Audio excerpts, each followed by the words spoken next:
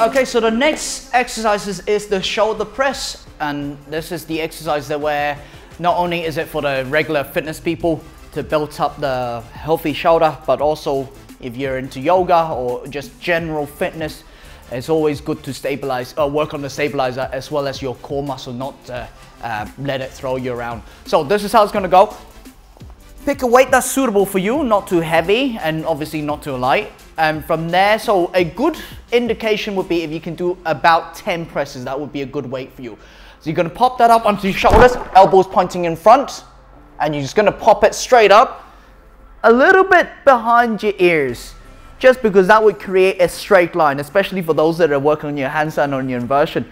So from there, you drop it in front of you, and when you do, don't press it straight up because that's no longer a straight line. You want it right on top of your head or even a little bit behind. And then back. Not to let it wobble you, because the water will move around if you don't have a good control. So do it slow and allow your stabilizers to do the work. And that's it. Thank you.